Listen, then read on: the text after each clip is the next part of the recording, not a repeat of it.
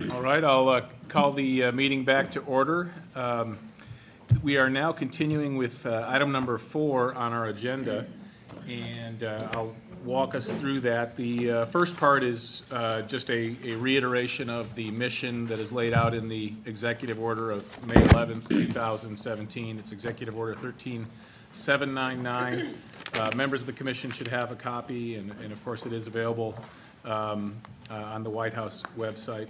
I'll just read it. Section 3 of the executive order states, mission: the commission shall, consistent with applicable law, study the registration and voting processes used in federal elections. The commission shall be solely advisory and shall submit a report to the president that identifies the following. A, those laws, rules, policies, activities, strategies, and practices that enhance the American people's confidence in the integrity of the voting processes used in federal elections. B, those laws, rules, policies, activities, strategies, and practices that undermine the American people's confidence in the integrity of the voting processes used in federal elections. And C, those vulnerabilities in voting systems and practices used in federal elections that could lead to improper voter registrations and improper voting, including fraudulent voter registrations and fraudulent voting. Are there any comments on the mission? And if not, we will proceed to the next item on the agenda. All right, seeing none, we'll move to the bylaws and operating procedures. So at this point, we have not formally adopted any bylaws yet, and that's our next order of business. There is presented to the commission a proposal for the bylaws of this Presidential Advisory Commission on Election Integrity. The proposal is pretty closely mirrors the bylaws that were provided by the GSA. Right. So the GSA has a sort of prototype of bylaws that, as many people may know, there are approximately 1,000 commissions at any given time. Many of them are ongoing. Presidential commissions are more rare. They only represent about 4% of that 1,000. But they all have bylaws, and so we started with the model and have staff has suggested minimal changes to them, but this is the proposed bylaws. These are the proposed bylaws, and at this point, I'm hoping that members of the commission have already had a chance to look at these bylaws, and the next point to be appropriate would be a motion to adopt, if there is one, and then we can discuss. So moved, Mr. Chairman. Second. And there's a motion and a second, and actually one of the items in the bylaws is that we don't require a second, but at this point we haven't adopted them yet. So Mr. Blackwell and Mr. Adams moved and seconded respectively. All right, so now the issue is before the commission. Is there any discussion of these bylaws?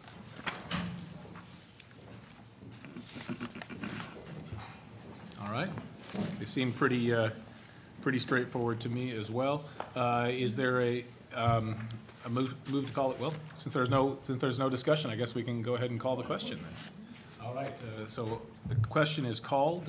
All those in favor of adopting these bylaws, say aye. Aye. Aye. All opposed, nay.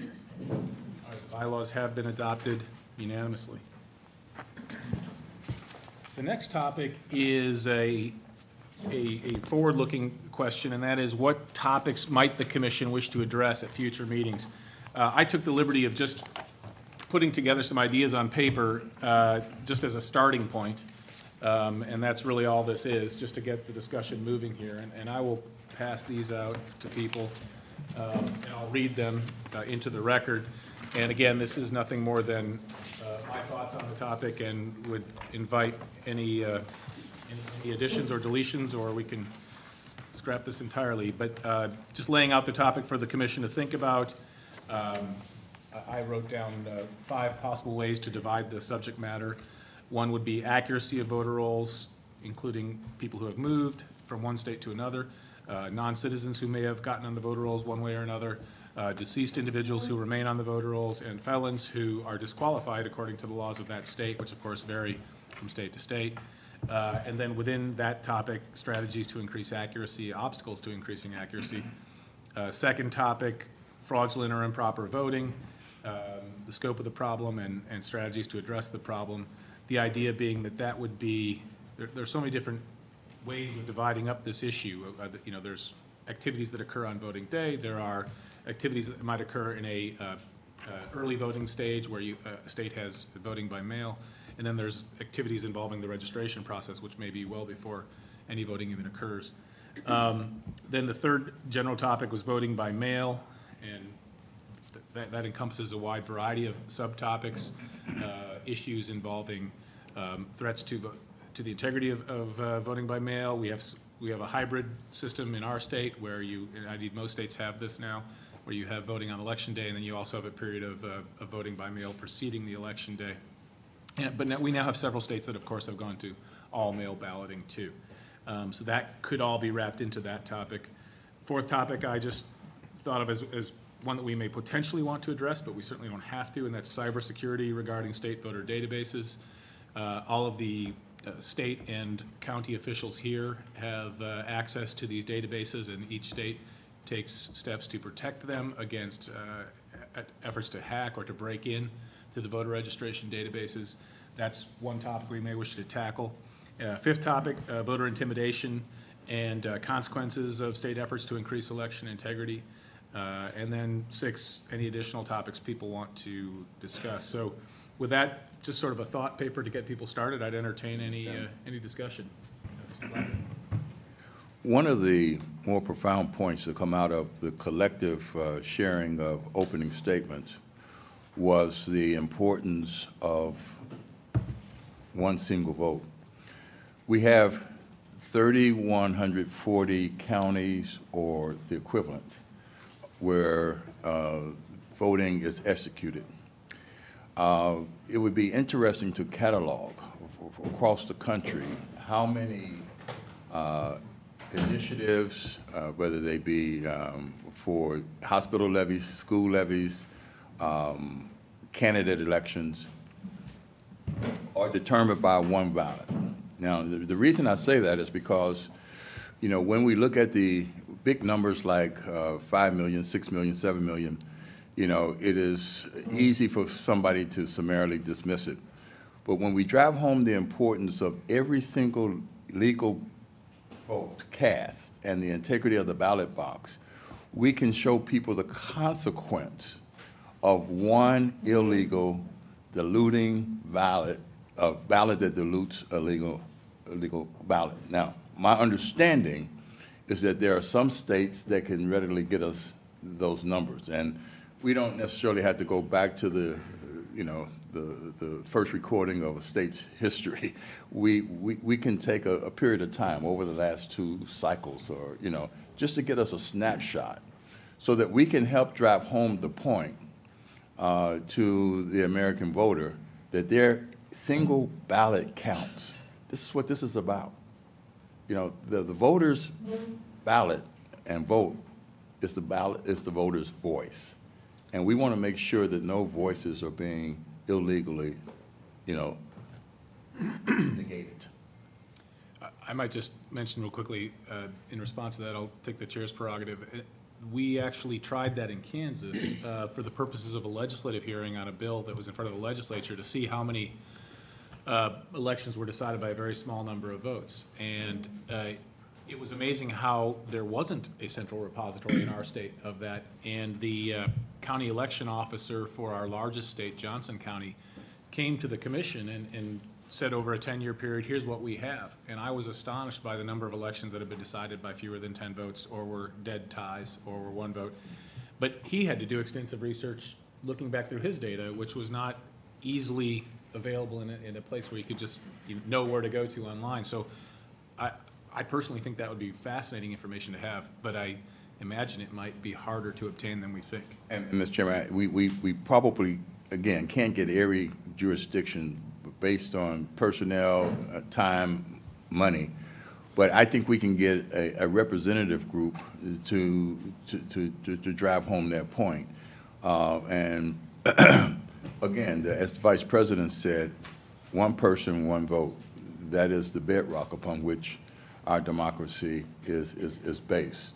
and a lot of decisions are made by 1, 2, 3 ballots, votes. Mr. King? Yeah, Mr. Vice Chair, you know, really until I was contacted about potentially serving on this commission and read certain things in the media, gosh, I don't know where, I just assumed that someone could only be registered in one state. I just thought that was the law of different states, quite frankly. And to find out that people are registered, we'll say state A, and then they have a vacation home in state B, that they can be registered in both states and potentially vote an absentee in one state, we'll say, and go to their resort state and vote another ballot. I don't know if that happens or not, but it seems like to me that I'd like for us to discuss a recommendation to the president that someone can only be registered in one state. And, you know, if someone has a vacation home, great, but vote an absentee ballot or early voting or whatever the state allows in that state, that should be sufficient. I don't see where anyone needs to be registered in two or more states, quite frankly. I would like for us to discuss that. And I can certainly add something there too. The interstate cross-check system, which all the states represented here are participants in, and Kansas hosts, goes to that very issue. And it's very easy to get registered in your new state when you move, but unfortunately it's harder than one might think to deregister the person, because that's usually the last thing they think of when they're moving is, oh, I better call the county I used to live in and send them a written piece of paper saying that I no longer live there and I'm no longer wishing to vote there. So it's an extraordinarily big problem, and I certainly think it is worthy of discussion. Mr.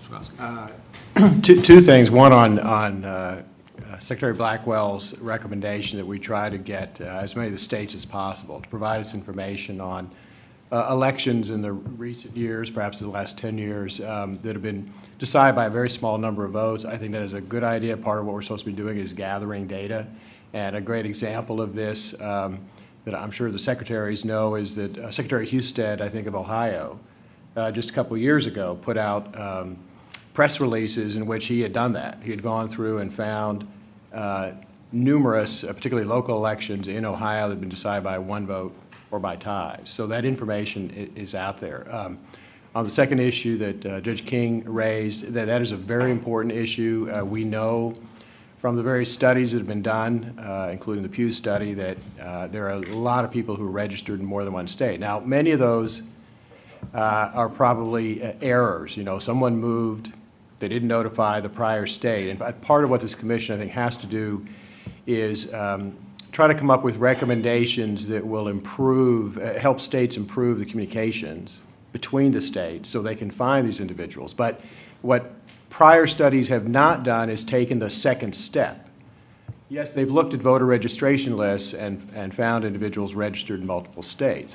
What we don't know is how many of those are errors, simple administrative errors, innocent errors, and how many of those are individuals who are taking advantage of that to illegally vote in more than one state. And the second half of that kind of a study, which others have really not done, is getting also the voting histories to check that.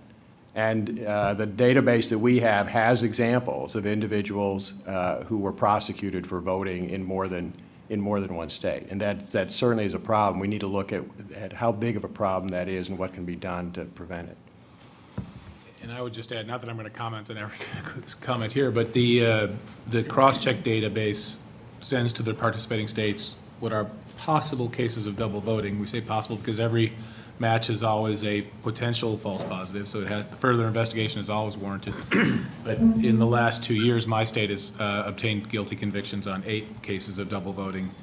In many of those, serial double voters who voted in 2 states election after election after election.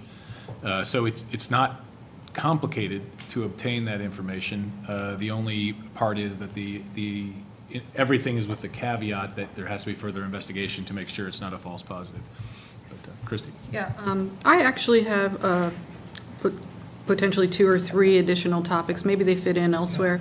And of course, there probably will be more topics that these spread to as we start our work. But I think we should look pursuant to the presidential executive order, the causes for the lack of voter participation and confidence in our elections. And I'm not sure how we collect that data, or we can get some witness testimony on that. But we do have a very low participation rate amongst democracies in the world, and I would like to know why. And then also, I think we should look at automatic voter registration. A number of states are taking up automatic voter registration. Several have already passed it and have put it into place. But I think that raises some questions about the accuracy of the voting rolls, how this is all playing out, and how it will change the voter registration processes across the country. And then I think what I'd like to also look at, and I don't know if this is appropriate or not, but how voter crimes are identified and investigated for prosecution in this country. I think that resources are scarce, and so these prosecutions often are not followed up on because of the dockets of our prosecutors. I could be wrong about that, but I'd like to find that out. I also, just from my own experience, know that it's very hard to identify voter fraud when it's happening. Especially impersonation voting, which we've heard many claims of is a myth. I know from personal experience and seeing it in person myself that it is not a myth. But I think we should look at how we identify and deter and prosecute voter crimes in the country. Thank you, Mr. Chairman. On your list, you have cybersecurity regarding state voter databases listed. And when I originally thought about the purpose of the commission, I thought, well, we probably shouldn't go there. There's so many other people looking at this.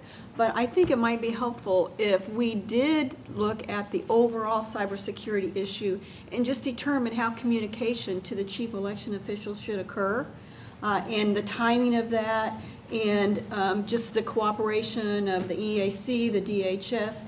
You know, I have an opportunity this month yet to visit the MS-ISAC in Albany, New York, and so I think we're all learning more and more about it. But I don't think it would be harmful if we put some of that information that we're gaining in one spot, so we could maybe suggest some best practices regarding information sharing and security levels, those kinds of things.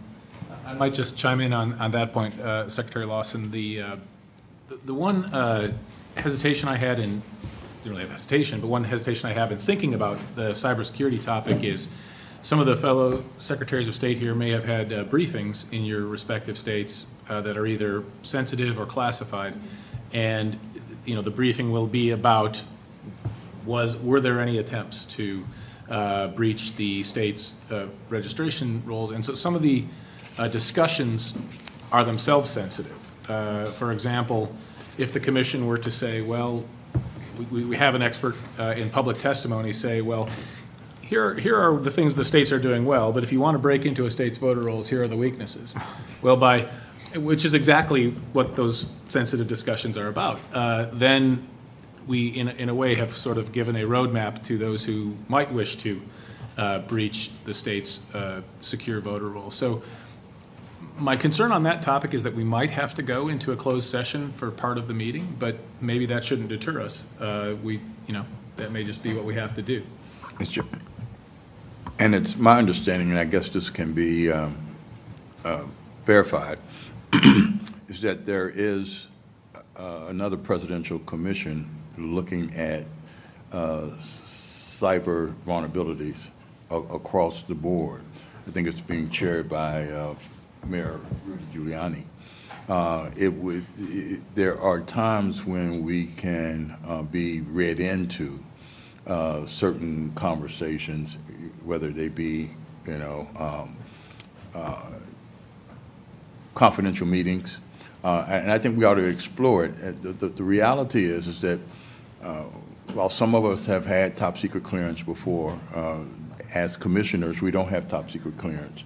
But there are people who are concerned about various threats that would fall under the umbrella of information that is confidential.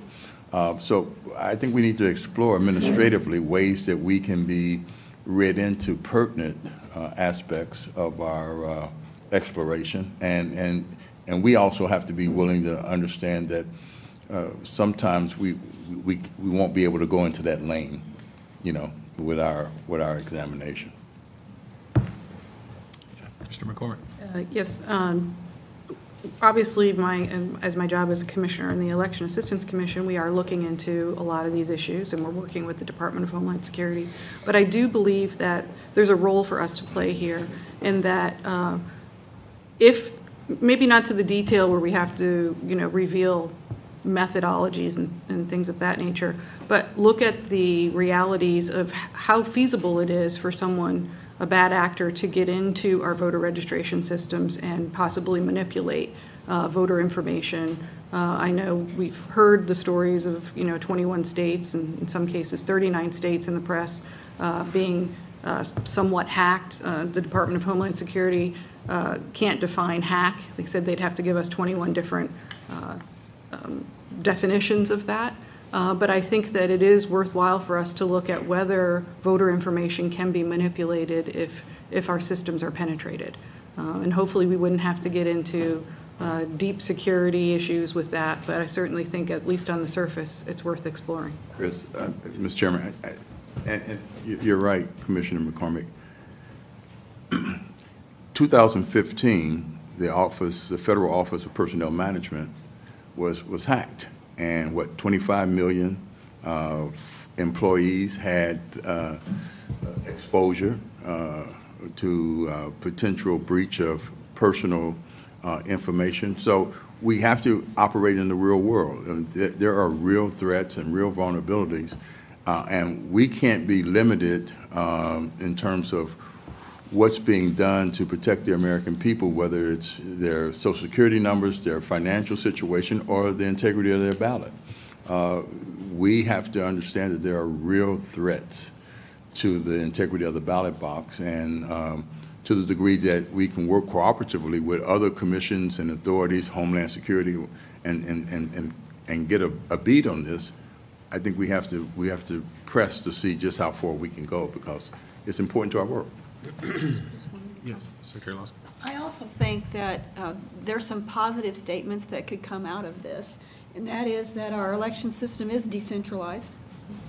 Our voting equipment is not not online. Our tabulation machines are not connected to the internet. So I think there's some positive statements that we could make that would ensure the public that our systems are not as vulnerable as what may have been suggested in the past.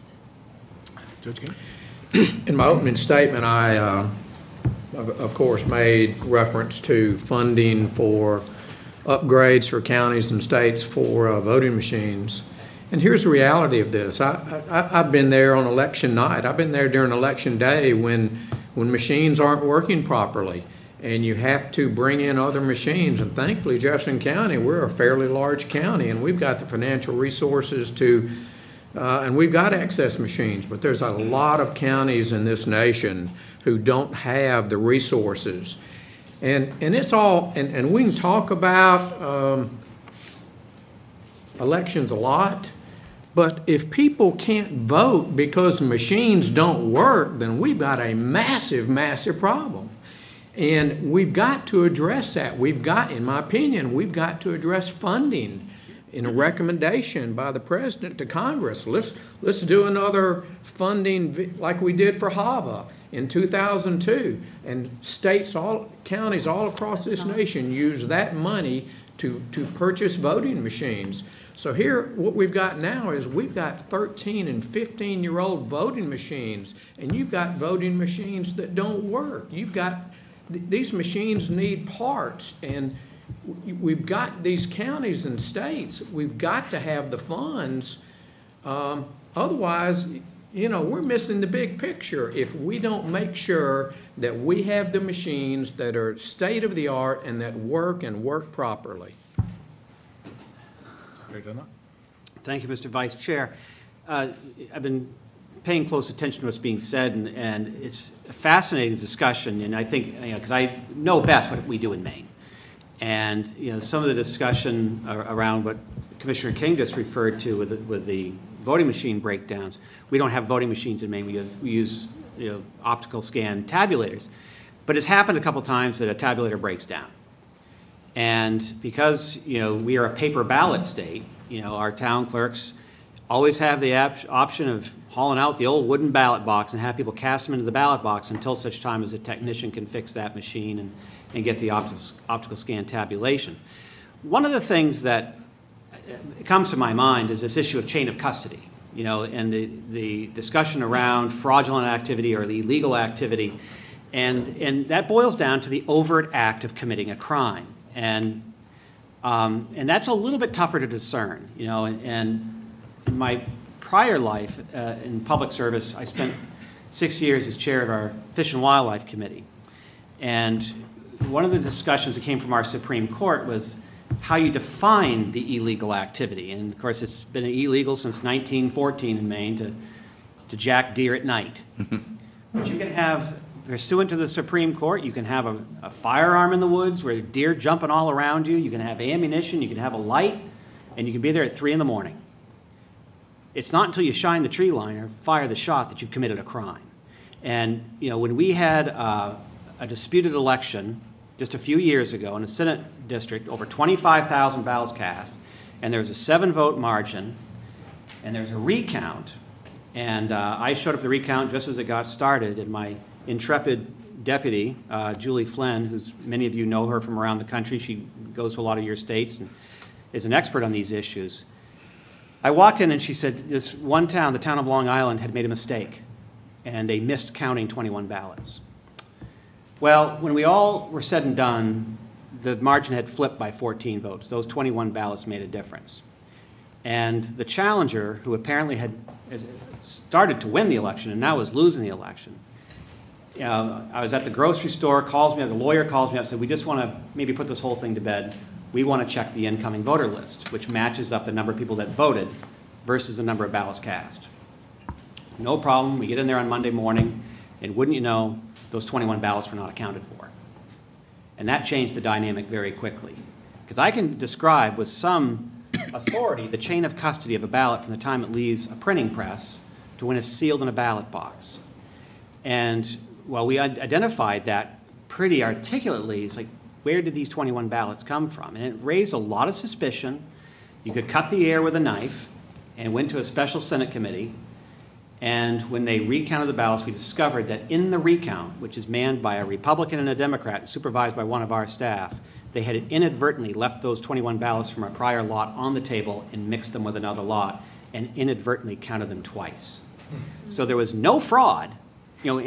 Julie and I would talk on the phone at night. It's like, how could this have happened? Could a ballot clerk have marked ballots and then got cold feet and stuffed them in a ballot box so nobody would be the wiser? And then the recount hit. So part of, I think what we can maybe ask of folks is how their chains of custody work to help maybe allay some of these fears that something may have gone wrong in an election. If you have an accountability standard where you can trace back, you can't ever tell how someone voted, but you know who showed up, how many ballots were issued. And of course, that's a little bit easier for a paper ballot state like the state of Maine, but I think it's a question worth asking, because I think it helps answer some of these questions and allays some of the fears. Spakovsky. Mr. Vice Chairman, we've been talking about general principles. Would this be an appropriate time to talk about other data that I think we need to get? Sure. Okay. Really, we're just kind of mapping out places the commission may go, so to speak, in its inquiry. We have very appropriately asked for voter registration and voter history from the states. But I think part of the inquiry into deciding, how accurate are the voter rolls and what can be done to improve them, is to also inquire to the states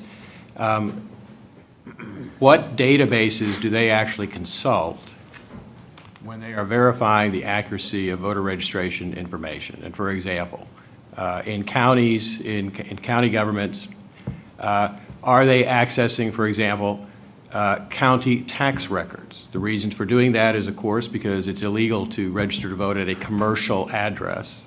You're supposed to register to vote at a residence address, and by consulting tax records, county governments can quickly tell if someone is illegally registering at a commercial address? Are they accessing other databases, Department of Vital Records, Corrections Departments, DMV records?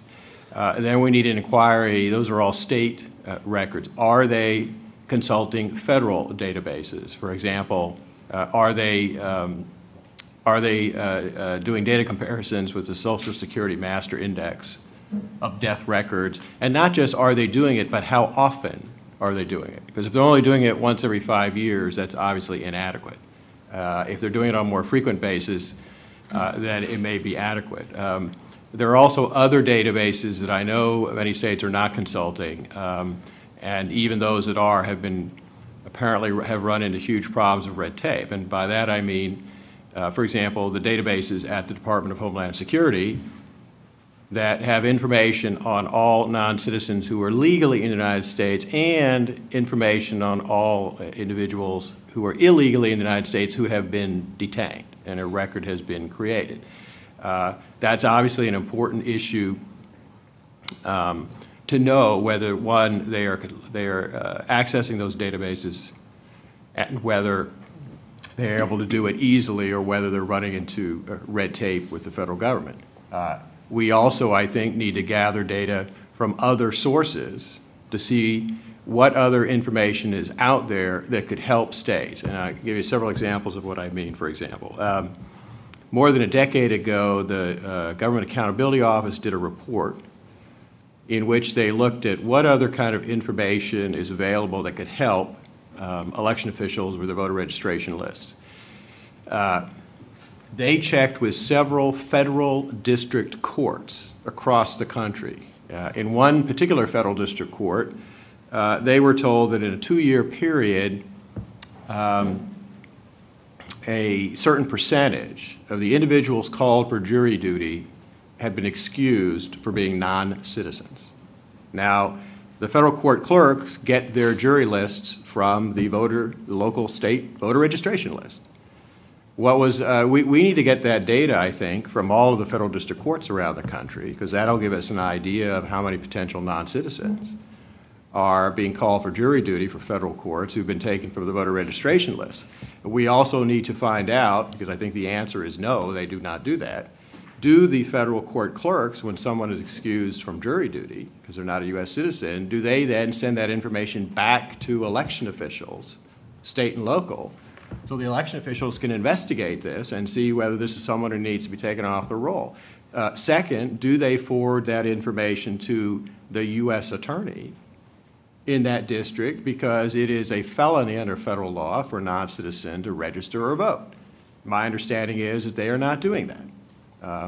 We also need to find out from the U.S. attorney's offices all across the country whether they are complying with a provision in the National Voter Registration Act, which requires U.S. attorneys to send information about felony convictions obtained in federal court to state election officials, so that those state election officials in states that take away the right to vote, whether you've been convicted of a felony conviction, whether they have that information available. My understanding is that many of the U.S. district courts, many of the U.S. attorney's offices across the country pay no attention to this federal requirement. There is also information in the Department of Homeland Security's files on individuals who apply for citizenship. One of the questions on the application form for naturalization is a question that specifically asks, have you registered or voted in elections? We need to know from DHS, we need data on those files. How many files do they have of individuals, non-citizens, who answered yes to that question? What do they do with that information? My understanding is that they do not forward that information to the U.S. Justice Department for investigation and possible prosecution. There's all these sources of federal data there that nothing is being done about, is not being sent to election officials, and that is not being forwarded to the U.S. Justice Department for investigation and possible prosecution. And those are all sources of data that I think this commission needs to make inquiries about. I might just comment on that. As many of the commissioners know, the Department Department of Justice coincidentally sent a letter to the states within the last month or so asking about efforts to keep maintain the voter rolls and keep them accurate, and that the responses from the states may include some of the information you just requested about what efforts states are making to verify the accuracy of their voter rolls.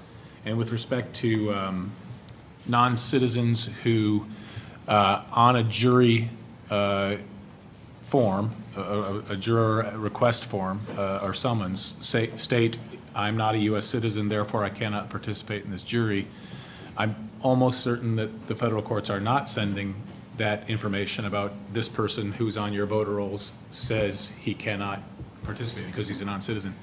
I know that even in the state judiciary, I can state my experience in Kansas, we looked at that, and our state courts have a similar form. You can decline jury duty if you're not a U.S. citizen, and the state courts weren't even providing that to the Secretary of State's office or to the county clerks who maintain our voter rolls at the county level. And so we had to pass a special law just to order the courts to periodically give us that information so we could compare it. And that's how we discovered some of the 128 non-citizens who are registered in Kansas that we know of specifically, was through that. But we weren't getting it until we asked for it and then finally had to pass a statute to get it.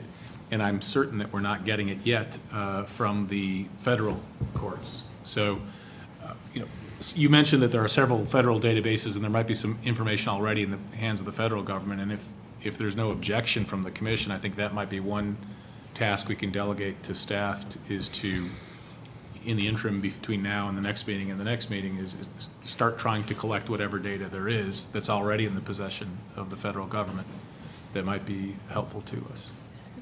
Yes, Secretary Lawson. I just would like to point out that since 2012, the National Association of Secretaries of State has had a resolution asking the federal government for assistance in providing the data that they have so that we could keep our list more up to date.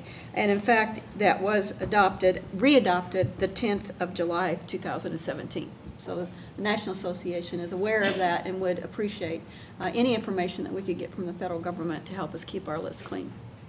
And I personally see this commission as a valuable opportunity to hopefully make a reality what NAS has been asking for many years. Bipartisan desire, please federal government, you have information that will help us keep our voter rolls clean. Could we possibly use that information, or could you make it available to us in some form? And more often than not, over my experience as Secretary of State, the answer has been either silence, we're not going to answer your request, or if we answer your request, it's going to be not really. You know, you might get a sliver of information, but not any information that would be really helpful. So I'm hopeful that this commission can A, look at some of the information that the federal government already possesses, and B, perhaps recommend protocols after this commission is disbanded going forward about how the federal government can be a helpful partner in keeping our elections secure and our voter rolls clean and up to date. Yes. Mr. Vice Chairman, we have at least one state in the country that has no voter registration. And I would think it would be very interesting to hear from that state how they run their elections. How do they handle no registration?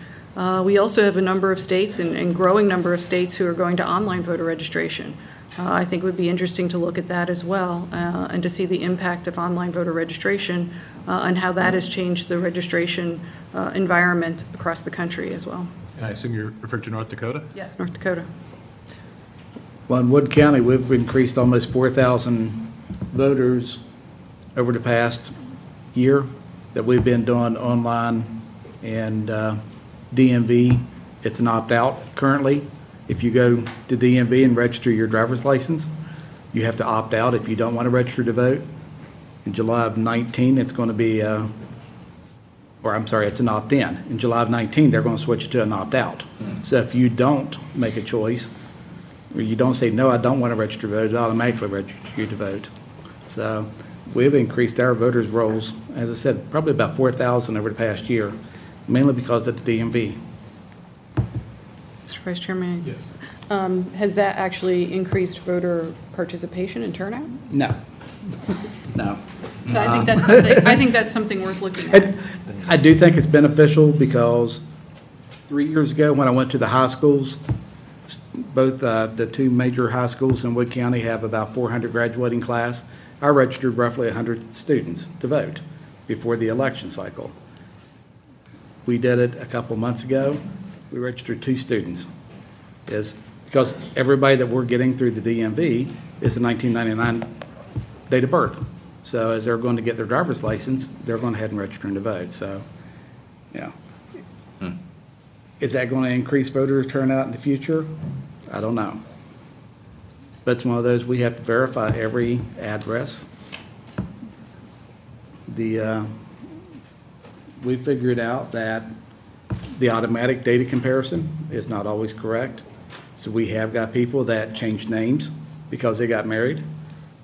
They were still registered to vote under their old one, but they said they wanted to register to vote under their new name. So only by doing cross checks have we been able to determine that they were actually duplicate voters within the system. So those are things that we just, in-house, we have to figure out the best way to handle to make sure we don't have duplicates.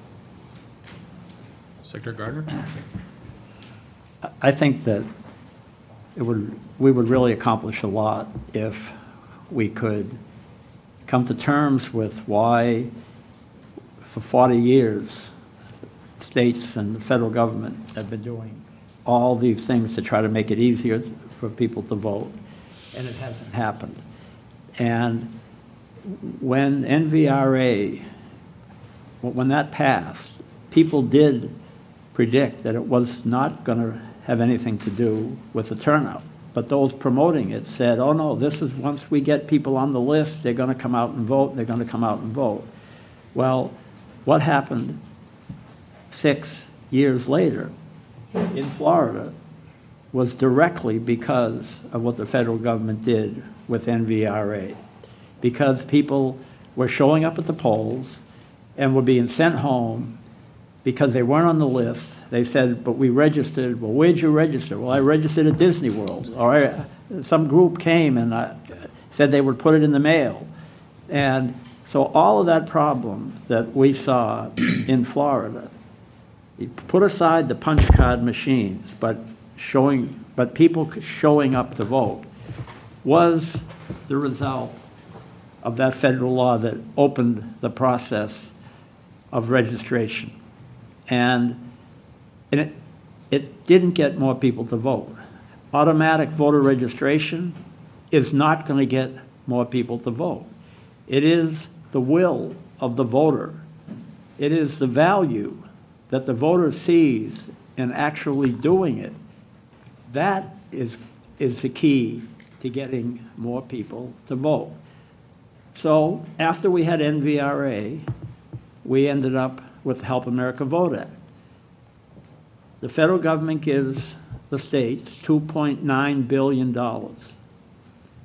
I've had reports that over half of that money spent on types of voting equipment has already been destroyed, thrown away, because as you, Judge King, have said, these voting machines that are 10 or 12 years old are now antiquated. Well, I can bring you to a polling place in my state that has a voting machine that was patented in 1890, and they are still using that voting machine. So at the time that Help America Vote Act passed, a lot of states decided to spend the money, spend millions and millions of dollars on state-of-the-art voting equipment without thinking about, is it possible that this voting equipment, state-of-the-art, in 5 years, or in 10 years, or in 12 years, could be worthless?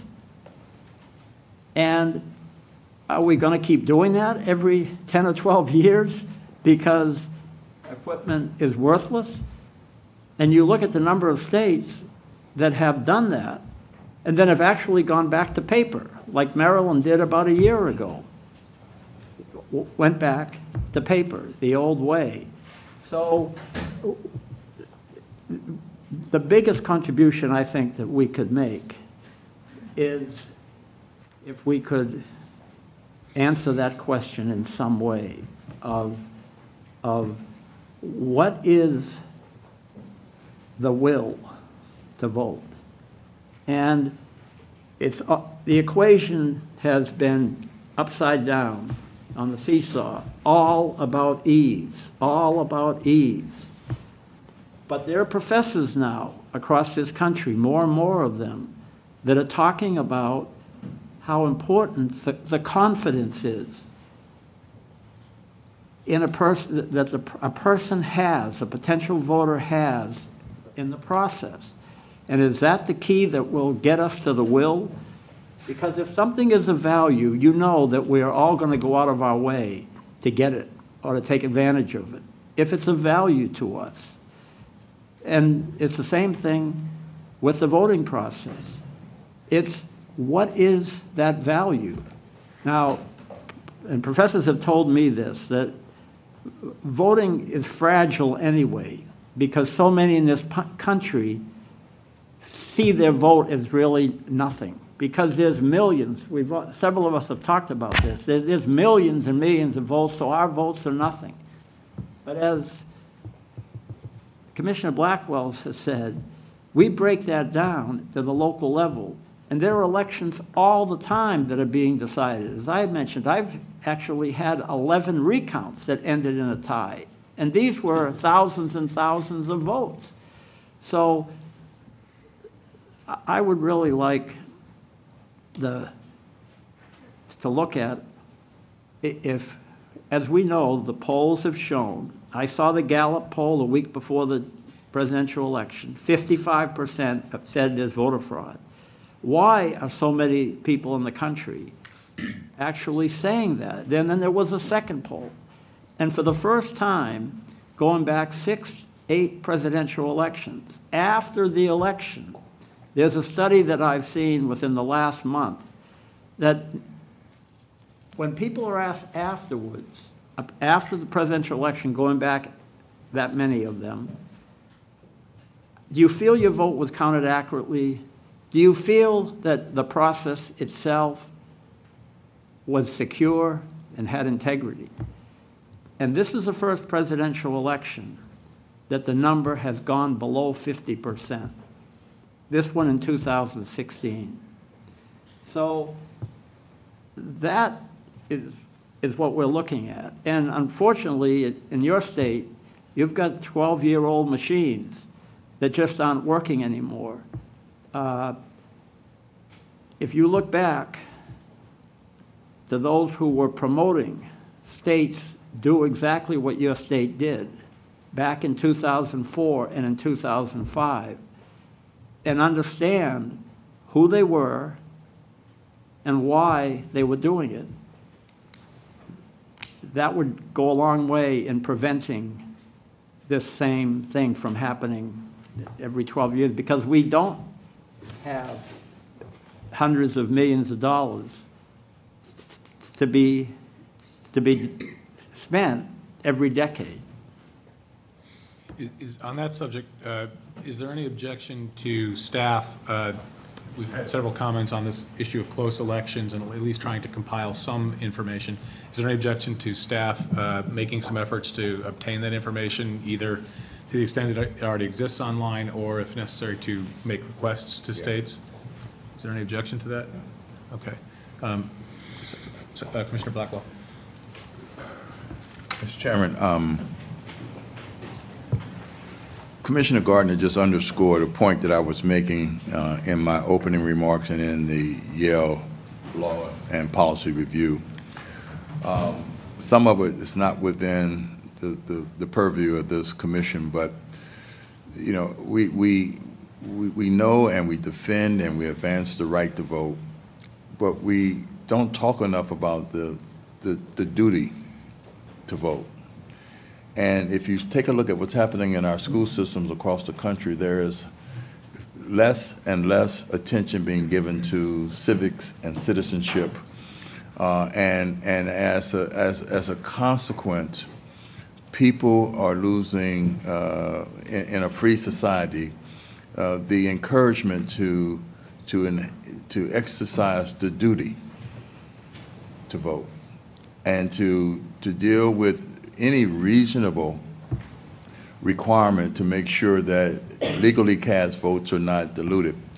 I'm the chairman of the International Foundation for Electoral Systems. We get most of our funding from USAID and other allied countries. And we conduct elections across the globe. Kenya is coming up in August, Liberia in October. And we, in fact, strongly advocate voter ID. We were in the forefront of advocating for, you know, the purple fingers. And then we find that there is resistance to this, you know, practical application as experienced in New Hampshire to securing some way of making sure voters are who they say they are, and making sure that IDs are accessible in terms of cost, so that it's not burdensome and consistent with other things within our culture, whether it's taking out a library book, whether it's getting on an airplane, you know, you name it. You know, we are accustomed buying cigarettes.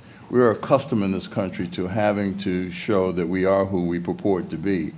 And so I think part of the resistance to this is that we've lost this balance between the right to have access, reasonable, you know, to the ballot box, and our duty to make sure that we take on any reasonable burden of protecting the integrity of the ballot box. And that's one of the things that we can do as a commission is to underscore the importance of that balance. Yeah, Judge King? Yeah, to respond, you know, since I've been in office, we have a great vendor. I'm very well pleased with our vendor. I think it's a great product. We've gone from memory cards, now we go to thumb drives. But the reality is, elections are complex. And for anyone, and everyone on this commission's been involved in elections, but you know, I don't think the general population understands the advanced work that goes into an election, and then election day, and then after the election. These are enormous jobs, and these are very complex. And but we can't just turn our back on the fact that technology is here. Technology is coming. Technology will continue to rule our elections. And for large metropolitan areas, and you know, whether you're in New York City or Detroit or Minneapolis or Birmingham, if you know, unless Ms. McCormick with the EAC tells, you know, passes all these rules that voting machine companies have to have standards where their voting machines will last for the next decade or 15 years or 20 years or whatever, we don't need new voting machines. That's just the reality. And otherwise, we're going to be sitting here for a Tuesday election, and it'll still be going on into Thursday. We have to have, and whether it's millions of dollars or whatever, in my opinion, we have to have this money. Counties and states have to have this money. That's just a reality. Whether it's a car, whether it's a voting machine, things are going to go wrong. You need money to fix them. And we just can't turn our back and pretend that technology isn't here, that we're not going to need a lot of money, states and counties, in the years and decades to come. Yep. Commissioner Von I'd just Spakovsky. like to make two suggestions to deal with collecting the data on what Judge King and Secretary Gardner are expressing concern over, which I certainly share. One, I think it would behoove the commission to ask the states to provide us data on what kind of voting equipment they use in the state and what the lifetime, predicted lifetime is of that equipment and how far along they are in it. That'll give us an idea, I think, of what the needs of the states are going to be in that area. Second, I would recommend that the staff collect for the members of the commission data from the U.S. Census Bureau. The U.S. Census Bureau does surveys after federal elections of individuals who did not vote and did not register to vote. And the surveys go into very extensive detail of trying to find out why did they not register and why didn't they vote. That data is very, very useful for answering the question that Secretary Gardner raised, because the possible answers that are given are everything from, problems registering to the biggest reason I think people give are that they're just not interested in elections or they're not interested in the candidates. But the point is, I think we ought to get those census surveys for the commissioners, because I think it'll provide you very useful information on that particular issue. Secretary Dunlap? Thank you very much, Mr. Vice Chair. I would like to sort of add my voice to the discussion around things like automatic voter registration, something we discussed in the state of Maine unsuccessfully this legislative session. I'm one of those, I reside in one of those civilized states that the Secretary of State has jurisdiction over the Bureau of Motor Vehicles. And, and as we talk about things like voter ID and automatic voter registration, we've talked a great deal about that triangulation, how to make that work. And I've had some fascinating discussions with secretaries who are in charge of such systems, and the discussion about how it cleans up the voter rolls, and understanding, the process that we go through in issuing a credential, which is not a light lift, depending on the individual citizen that you're talking about. And as we fought the unsuccessful fight at the barricades over the Real ID Act, one of the points that we tried to raise with the Department of Homeland Security was that, we can write any rule that we want. It's the exceptions that are going to keep us busy 18 hours a day. And we have dealt with individuals who were born on a farm. They worked on that farm their whole life, did not have a birth certificate, did not have a social security number, and then they had to go somewhere. And working that one backwards to try to make sure that they had the right documentation to prove that they were an American citizen. It's hard to do without documentation. Those processes can be quite complex. However, once somebody completes it, and under our databases, they've shown that they are legally present in the country or they're an American citizen, it makes the completion of a registration process relative child's play at that point. And that sort of also, I think, underscores the need for a better understanding of our cybersecurity needs. We've already had a lengthy discussion here about financial needs for making the case for HAVA 2, whether we meant to or not. But I think it all has to, I think what we ought to be focused on really long term, what the goals of this group are going to be. I would hope that the goals would be answering some of these questions that have been raised here today, affirmatively or negatively, and hoping to, having fully vet that discussion, that the systems that we do have that work very well are those to be emulated, and where there are gaps that we can address them in ways, again, if there are opportunities, windows of opportunity for wrongdoing, especially if they've not been exploited, we should be able to say that as well. Like, we had an investigation in the state of Maine. There was an allegation that as many as 300 college students who matriculated at our wonderful state system of higher education, but who had come from other states in New England, lawless places like New Hampshire, for example, were registered in their home state, but also had registered to vote and voted in Maine. And what we discovered in that investigation was that, in fact, they had not voted in both states. And that answers a question. But I think the issue of registration in more than one state, I happen to have, handily enough, a voter registration card from the state of Maine. And part of what the registration process includes is the question, have you been previously registered to vote, yes or no, city, town, county, and state, even with a space for the phone number.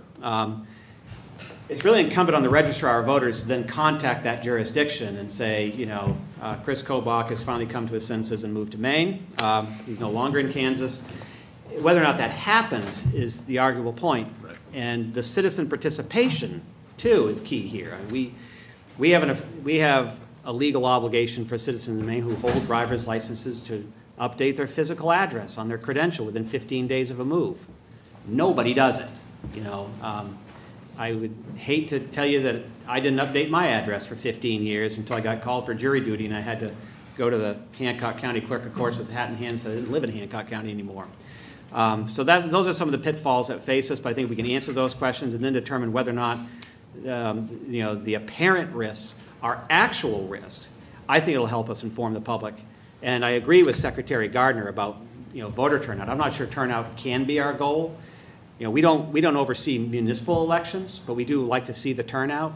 And we had a coastal town a couple of years ago that had almost 95% turnout in the election, way above every other municipality in the state. So we made a phone call, said, what happened there? They, well, they had a leashed dog ordinance on the ballot. And everybody in town was at each other's throats, and they all went out and voted. So you just never know what's going to drive people. It's not always the presidential election. I'll take one or two more comments, then I'll try to summarize this topic. Go ahead. Just a couple of points on Judge King's regarding the rules. The Election Assistance Commission does set voluntary voting system guidelines. 48 of the 50 states, 47 or 48 of the states use our guidelines in some way or another. They are voluntary, however, just because they're voluntary doesn't mean that the vendors don't have to meet them in order to get certified in other states where they're selling their equipment. As far as databases, what kind of equipment is being used and where, I know that we have some of that data. There are other groups that are collecting that data as well. So I think that we can probably get that data from different sources already, and at least a good amount of it. I know it's been kind of tough to follow up, at least for the EAC, to actually get that information because we do use so many different types of voting equipment across the country, and not every state dictates what its county should use, and so some places there are numerous types of equipment used within one state that is county driven. The other thing I think that we should look at is who's being disenfranchised in our country. We hear that people are being disenfranchised. I just want to, as a point of order, to say that I distributed copies of our most recent election administration and voting survey to the commission. This is just an overview. The more detailed county by county information is on the Election Assistance Commission's website. But we did find out in this survey, for example, how many of our uniformed overseas citizens are voting or not voting, and there's some pretty disappointing numbers, in my opinion, there. And I'd like to look at who is actually being prevented from voting or not voting for whatever reason. Okay, well, just to summarize, I didn't hear any objection to the 5 initial broad topics that I mentioned, and many of you commented adding to those topics. In addition, according to my notes, and I'm sure that our designated federal officer has even better notes, other topics cataloging how many elections have been decided by very close margins, double voting, causes for lack of participation and confidence in the elections, including perhaps seeking what data we might get from the Census Bureau, automatic voter registration, pros and cons, experience in Arkansas and coming up in 2019 in Maine, recent legislative debate, the prosecution and identification of election crimes, resources available to that. And on the subject of resources, I think implicit in all of these is funding and equipment to address all of these issues. What databases are states using to verify the accuracy of their rolls, the jury duty list question, and any information that is currently in the possession of the federal government that may not be disseminated to the states.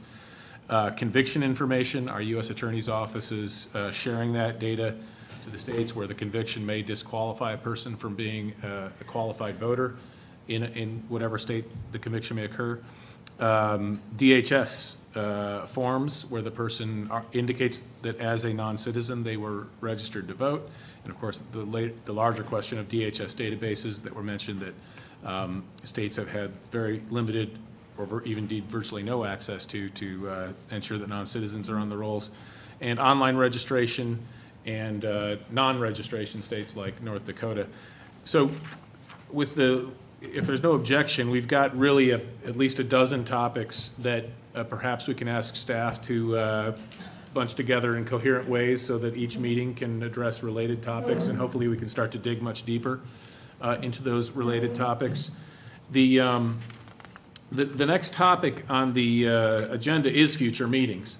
And I know in discussions with staff, the general idea has been that, you know, we should shoot for perhaps having 4 more public meetings with lots of staff work in between to collect information for us to assess. We may have more meetings than that if necessary, but I think 4 is at least a starting target. And of course, there may be additional topics that we choose to address. One of the things that was in that letter to the states was please answer some questions, and one of the questions was, what topics would you like us to address? So we may get suggestions from the responding states indicating a strong desire to dive into one topic or another. So we shouldn't consider these topics an exclusive list. These are simply the way we chart our course forward, and as this commission goes on, we can obviously amend topics that we would like to address. So if we start with the idea that we want to attempt to have 4 more meetings in the next, well, I think we're talking in the next 9 months or so. The initial question is, how soon would our next meeting be? There has been a suggestion that we try to meet before October 1st. So that we're middle of July right now, so we're talking about 2.5 months, sometime in the next 2.5 months to have that meeting. And then the next topic, and I'll throw this open to you on the subject of future meetings, is where to have those meetings. In discussing with staff and looking at the experiences of past commissions, indeed I testified in front of the Obama administration's commission on election administration, and if memory serves, I think that commission met in Alaska, if I'm not mistaken. It was somewhere on the West Coast. I may be mistaken, but at any rate, it was a very far-flung place, and I'm not suggesting that we necessarily go there. But I am suggesting that perhaps half of the future meetings be in places other than Washington, D.C. And so I'm welcoming suggestions as to where those places might be. Mr. Chairman? Yeah. I won't go into where the places might be, but I would suggest 2 things. One, and Hans underscored something for me, I had the pleasure of co-chairing the 2000 decennial census. It was the U.S. Census Monitoring Board, and co-chaired with Tony Coelho, former member of Congress. And we were impressed with the data, the survey data that the census does collect on a variety of subjects. And so I actually think that I would underscore, given that we're going to have some time in between, because folks have other jobs that they attend to, that we get that document that Hans underscored.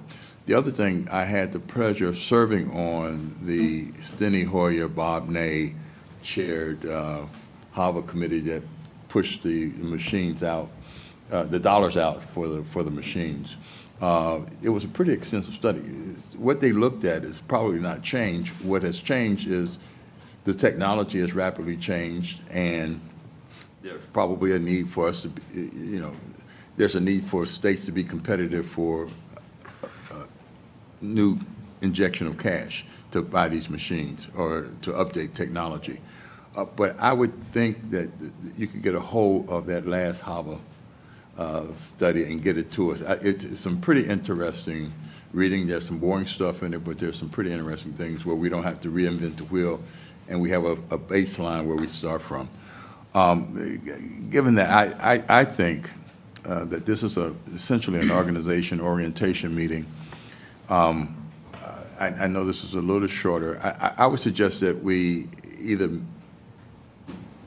the 3rd week or near the end of August, or the 2nd week past Labor Day of September be the next meeting.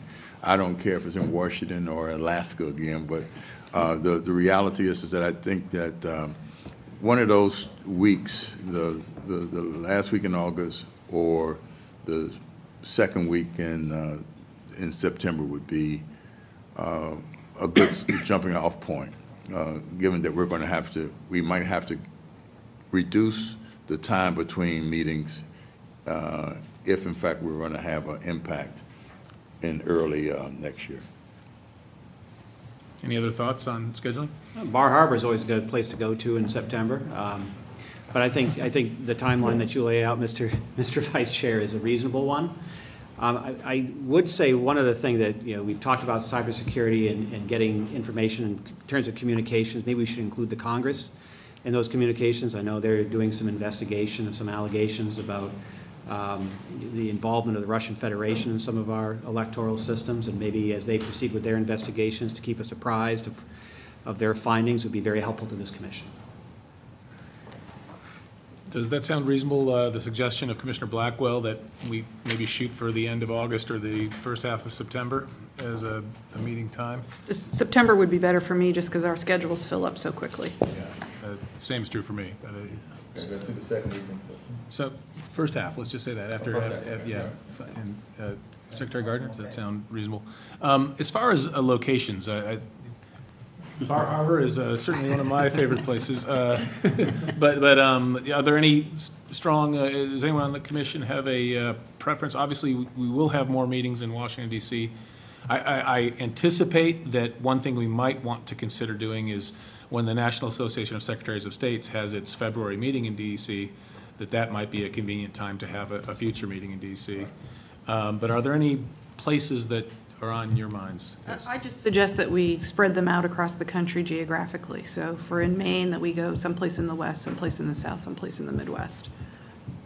I don't have a particular preference, but I think one of the easiest things that we might be able to do is to spread them out across the country is to pick the cities that are, the regional headquarters for the federal government. So, for example, the Atlanta is really the headquarters for the southeast region of the federal government. That's where most of the big federal agencies that have offices in other areas, that's where they're headquartered. And the ease of that is that there are, of course, then federal buildings there we can use for the meeting, but that might be the easiest way to do that. I don't know what the regional headquarters are for, the Northwest, the Southwest, et cetera, but I would suggest we might want to use that.